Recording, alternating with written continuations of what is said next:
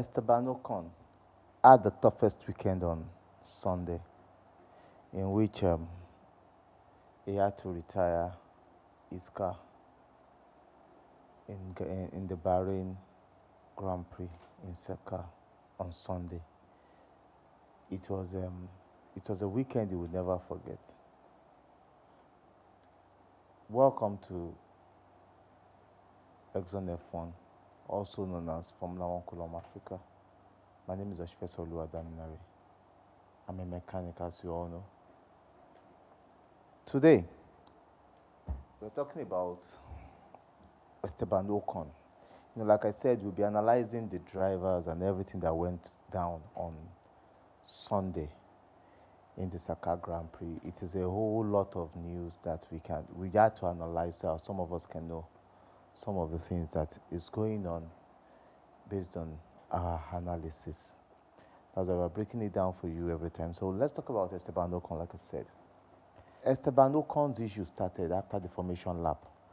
On parking his car in his spot, he parked outside the painted tarmac, the painted tarmac in which he's meant to park or to put his car.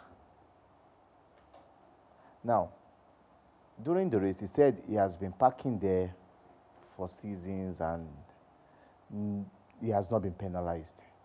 But if he can rewind back to last year in Interlagos, Brazil, himself and Lewis were reprimanded by the by the Formula One FIA body that they did this same thing, but the only reason why they were pardoned was because the lines on the Interlagos track are not clear enough. So, if he has forgotten about October last year, this same thing happened. Well, luck ran against him this time. But as the race went on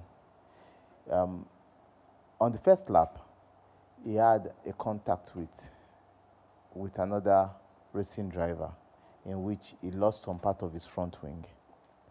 Now, instead of a black and orange flag to be thrown for him because some part of that front wing was just flying everywhere on the racetrack, during his first pit stop, he was meant to serve a 5 seconds penalty for parking outside the line.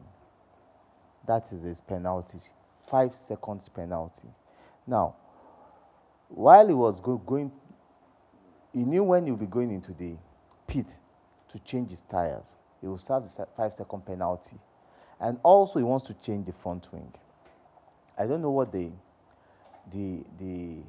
mechanics were thinking about.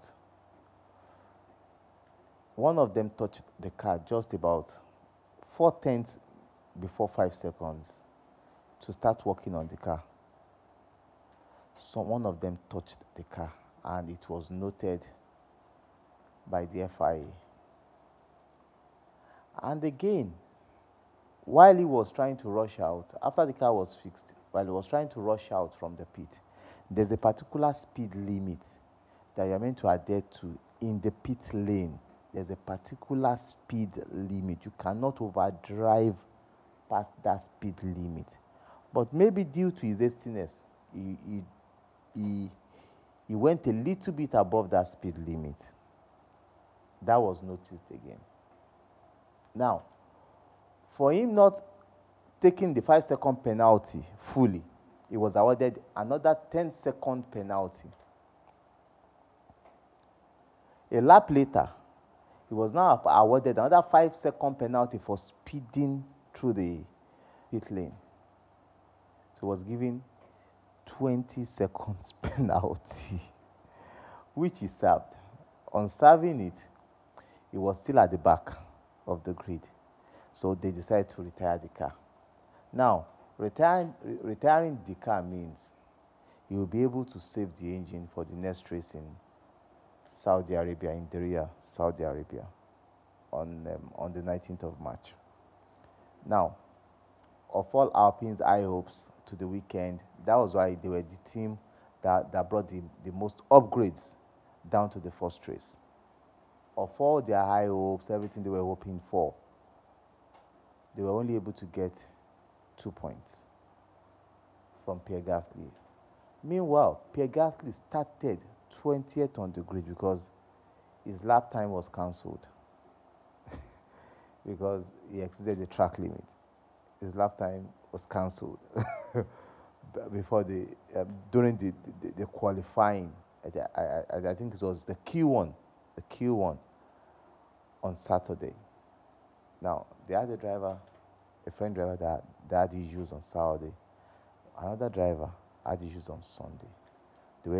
They were able to miss out of the maximum points for them. Now, like some of us should know that don't know before, Formula One is a management sport and it's a time sport. Every mistake you make on the path, every mistake you make every mistake is counted to count against you. Even while changing tires, every tenth you leave, every tenth you don't take account of is going to work against you in Formula One.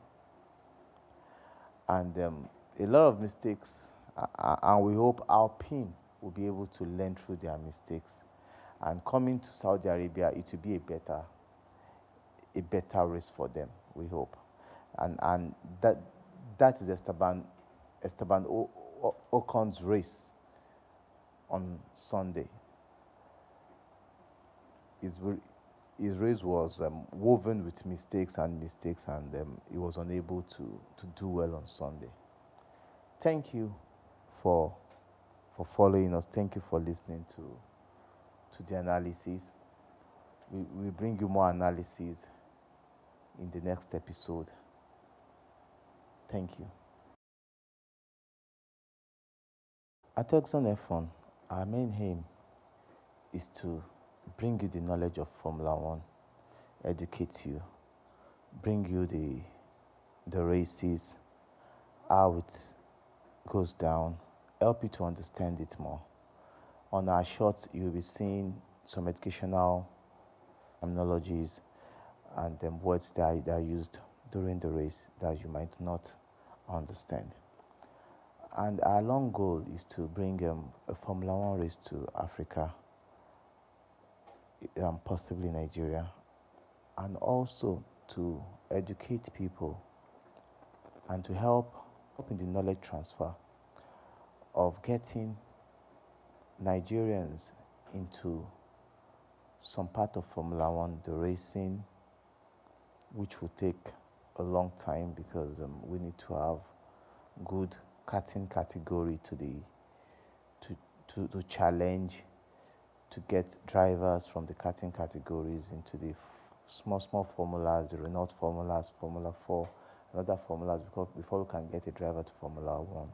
That might take a long time, but that is our goal, to be the bridge to help people realize their dream in Formula 1. Some people may not even know that is where they are meant to be, but our own main aim is to help them to navigate and realize that goal. And also to help people to grow in the engineering, the other administrative aspect of the game. If possibly a billionaire in Nigeria want to buy to buy a team in Formula One or be one of the sponsors, so that they can see that we have the quality hands that will do it, which will also help in aiding how our engineering develop as a nation, because with young people, young graduates or young entrepreneur, young engineers learning the engineering of Formula One, the CFD, the fluid dynamics, and all the parts of Formula One, we'll find ourselves growing in car development, because the cars you see today, most of the technologies are well tested in Formula One before they become today's technology. And if you have people there, it will help our technical know-how to build good mechanics, good engineers, and it also promotes the revenue generation for a nation.